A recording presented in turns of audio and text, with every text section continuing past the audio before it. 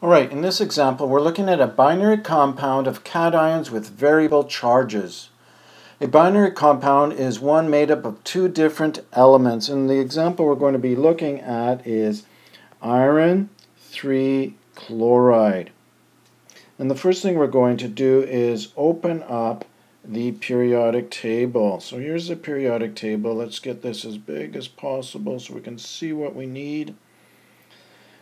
And what we notice here is iron way down here near the left, and chlorine, whoops, we need to move that over a bit.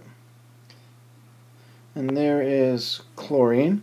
So the first thing we're going to do, let's deal with the iron first. And so we're going to write down the symbols Fe.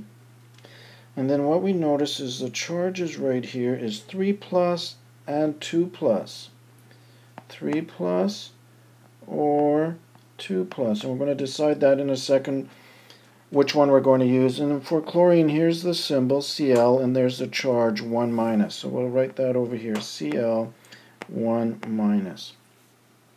Then the next thing we need to decide is, are we going to use the 3 plus or the 2 plus? And in our formula here, in our word formula, it says iron 3. So what we're going to do is we're going to definitely use the 3. And so what we're going to do first here is just write down the symbols again, Fe and Cl. And then what we're going to do is take the 3, because we're using the 3 because it's Roman numeral 3 here. Take this 3, bring it all the way down here. And so we're going to write down a 3. And then the other thing is we're going to take this 1, we're going to bring it down here.